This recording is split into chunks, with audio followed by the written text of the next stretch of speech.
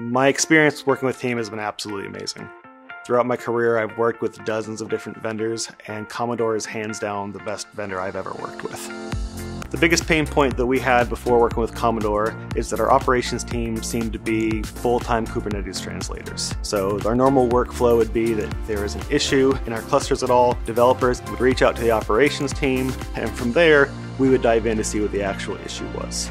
With Komodor, that troubleshooting flow has changed drastically. If there are any actual issues with the service, developers are the first ones to know via alerts from Komodor. They can go in themselves, go into the clusters and view what's changed, what's happened, and most of the time they're able to troubleshoot and fix the problems themselves. The fact that developers can now see what's going on with their service, see what the problems are, has been a night and day difference. What used to take hours, if not days, can be done in minutes because we're not spending so much time looking for issues, we already know what they are.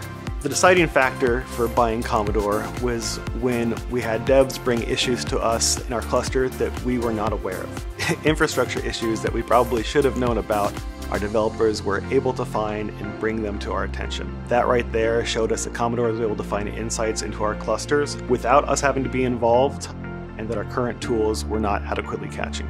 I cannot recommend Komodor enough for shops that are running their applications in Kubernetes.